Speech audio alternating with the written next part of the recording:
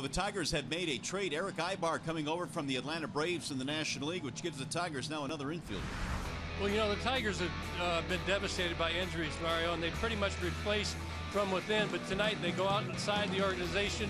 Finally, maybe one of many moves to come.